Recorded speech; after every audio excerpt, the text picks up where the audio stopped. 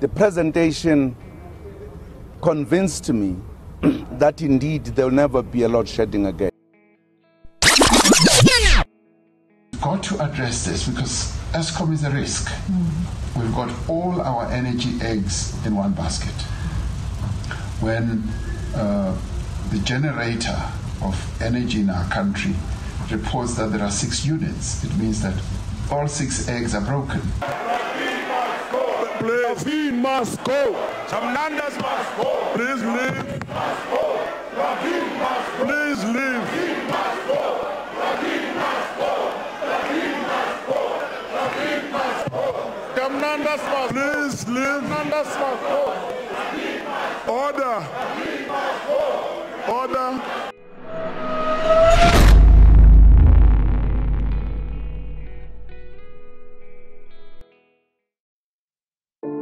Jacob Zuma promised the nation that there will be no load shedding again in the country.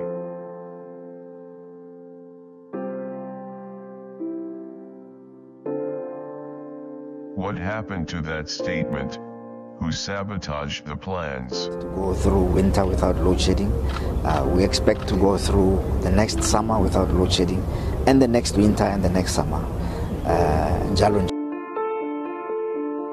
This is first degree of corruption. The president said he is shocked and angry.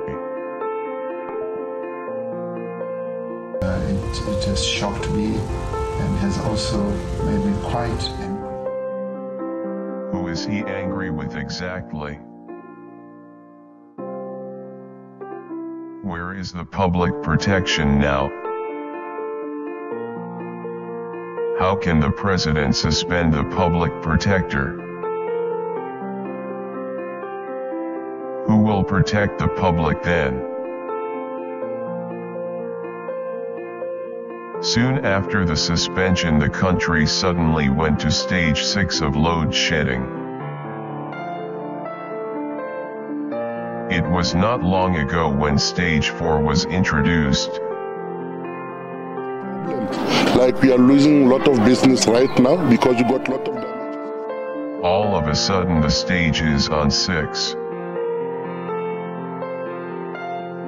The president said the government invested lots of money to Eskom company.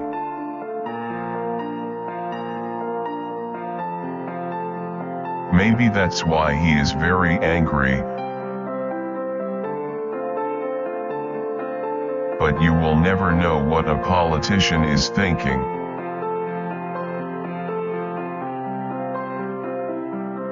Recently he was found with lots of money. A so-called rare animal breeding company came from nowhere backing the story of the money. Engaged in abduction, kidnapping and bribery to cover up the fact that if you are a concerned citizen, you must know that the Matrace money was found. And Eskom just went from bad to worse.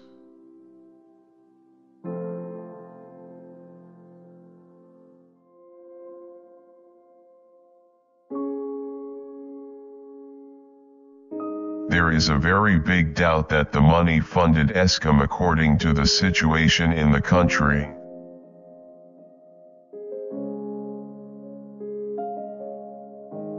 We are not being told the truth.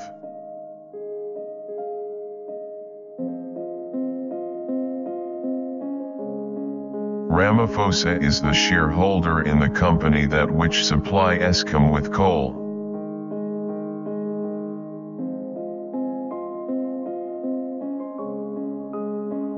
It can also be the cause of why we are not using clean and renewable power resources.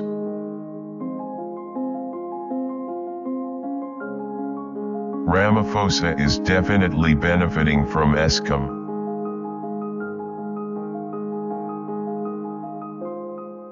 Two years back the fixing needed our 500k.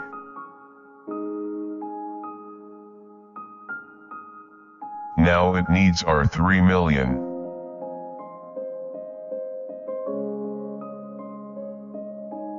Zuma said South Africa is at spotlight on the world.